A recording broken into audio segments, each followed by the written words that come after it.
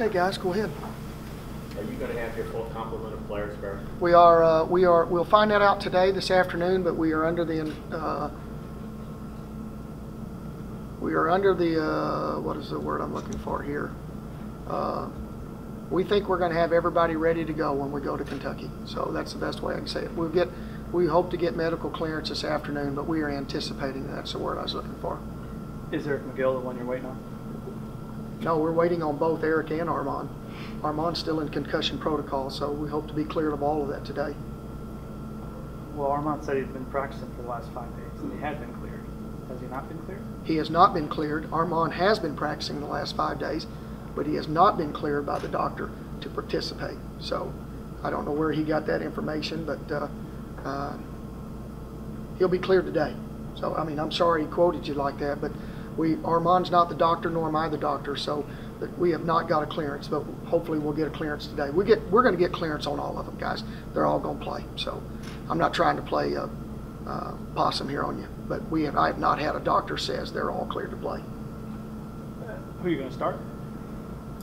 I don't know yet. No, I take that back. I do know.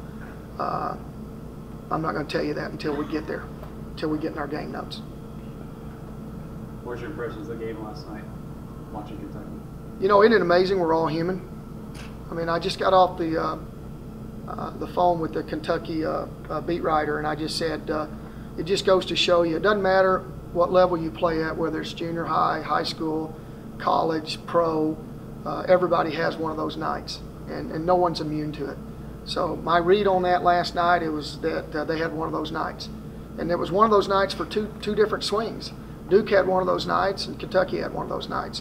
All I know is when we run out on the floor Friday night in front of 23,500 people, I promise you the guys in the white jerseys will be ready to go. I know that for a fact. So we're gonna get them at a good moment. What positives stuck out for you from them last night? What did you see them do well? Well, it's what they do. You know, what Kentucky does well is what they do is their length and their athleticism. You know, they do a great job on the offensive glass, and they do a phenomenal job in transition. And what they do is they really pressure the basketball. I thought there was a huge bang-bang sequence last night in the first half with two really bad calls that went against Kentucky that I thought, but you know, it's easy when you put it on video, but I thought that had a really major effect. They had just started cutting into it, and they had two bang-bang calls that went against them. And one of the calls was would have been a flagrant, and they would have received the free throws and the ball out of bounds, and that would have been a big moment right there. And then the other one was the travel violation on a breakaway layup. So it could have been a different outcome, or not an outcome, but it could have been a different way of Swift, of momentum, and that I saw. How do you control the pace while still trying to take advantage of your chances in transition? The only way you could control pace is to score. But that's it. And that's the only way you can do it. And if we go up there and we get, you know, in a hole like we have in the past with high major teams, you know, it's just hard to get out of. So we need to get off to a good start. We know there's going to be an unbelievable wave when we start this game. You know, I've known Coach Calipari since 1985. I can tell you I know exactly what's happening today in that locker room and what's going to happen on that practice floor. And it'd be the same thing that would happen here at SIU. So we know that we're going to have to hit the wave right off the bat, and we're going to have to withstand that push. Are you able to take care or take advantage of their inexperience?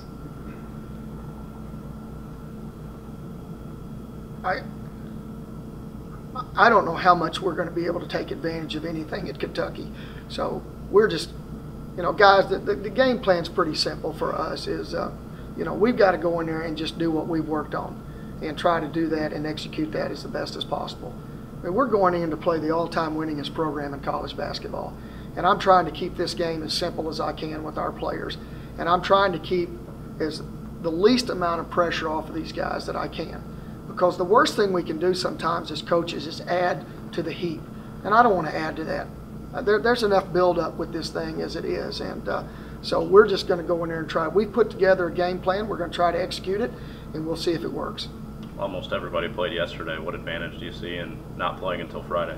I don't see any advantage. We tried to get a game on Tuesday. We couldn't get one. So I would have preferred to start yesterday as well on starting date, but we didn't have the luxury. We couldn't find anybody. Our schedule wouldn't allow us.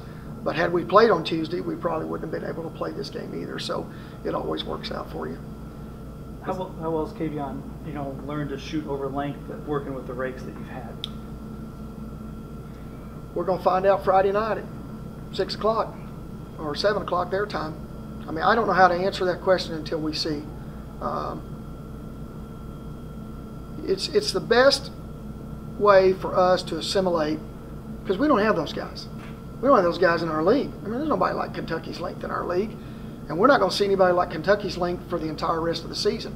We may see one guy, but we won't see multiple lines of that. So I'm old school. Coach Cherry was here the other day at practice, and Coach Cherry laughed, and he said he used to do it with a tennis racket on the end of a stick. So I said, well, we've upgraded. We went to wingspan now. So I did. I brought the biggest rake I could buy at Lowe's, and I mean, hopefully it'll help us.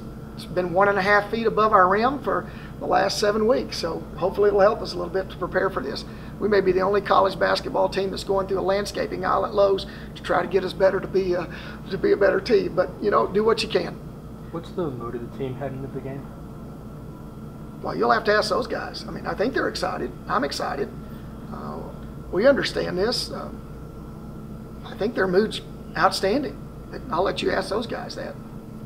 What's the biggest question about your team you'd like unanswered on win, lose, or draw Friday night? Well, I don't, you're not going to get all the answers in one game, but I think one of the biggest answers we're going to get, how do we handle adversity? We're going to learn through mistakes. We're going to learn through adversity. And we're not going to play in front of a crowd of 23,500 for the entire season. So if you can go in there and handle that excitement, and I mean, guys, we should live in Kentucky. I mean, we're 35, 40 minutes from you guys, so we get all the Big Blue Nation reports, and we got a ton of Kentucky fans here in Jackson County. So I get all the stuff. I mean, I watch Coach Cal's show. So one of the things that we have to do is how do we handle this going in there, and we're going in there with the mindset to do the very best we can do. I've gotten a lot of advice from Coach Kill on how we do this. I mean, he's played at the Big Ten at the highest level. So what do you do when you go into the horseshoe? What do you do when you go into the roundhouse? Do what we do. That's the only thing we're going to ask our guys to do. And, hopefully about 9:45 on Friday night, we're going to come out of that game saying, you know what, we did a few good things here.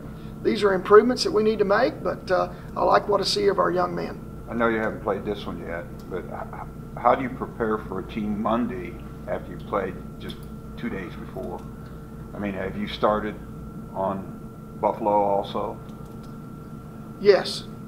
We started on Buffalo about 3 weeks ago. So, because, I mean, we're sitting here, and I know everybody wants to talk about this game, but when we open up on Monday night, we're going to open up against one of the best basketball teams in college athletics. I mean, ESPN wrote an article about him 2 weeks ago. This is the team that could go to the Final Four. So, we're going to find out a lot about the Salukis in our first 2 games. And we told our players that. But that's okay. That's okay. We expect it. We expect it. That's that's why we put together this schedule. And and Coach is right over here, but even when I went to him and asked him about the Kentucky game, he said, your schedule's already tough enough. And but we did this for a reason, to prepare us to win a conference championship. Everything that we're doing is in preparing ourselves for postseason play. That's our goal. That's our objective. So, and hopefully it'll pay off. Time for 2 more. Do you feel like it'd be a good zone team? But we don't anticipate playing a lot of zone. I think we'll be a better defensive team this year. That's how I'll answer that question. I don't see us playing a lot of zone, but if we do, I think we'll be better because I think we're a better basketball team.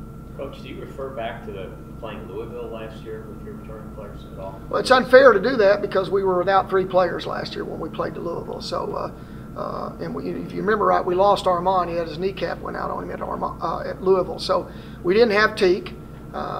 And we didn't have Armand for, I mean, he played, but we didn't have him. He was rotating knee and had him out of that. And we didn't have Marcus Bartley. So it's unfair to do that. But we've referenced, the only thing we've referenced going into this game is doing what we do. I mean, I go back, guys. The worst thing I could do is put more pressure on these guys. I'm not going to do that. I'm not going to. There's enough pressure already on us going into this game. I certainly don't need to add to it. Next Wednesday's recruiting signing day, Barry. What, you have 2 commitments. Do you envision getting a couple JUCOs in that class? No. To get older? No. I mean, do I envision it for signing date? No. We're going to sign the 2 kids on signing date, and that's it. That's right now. Thanks, Coach. Okay, guys. Thanks. Appreciate it.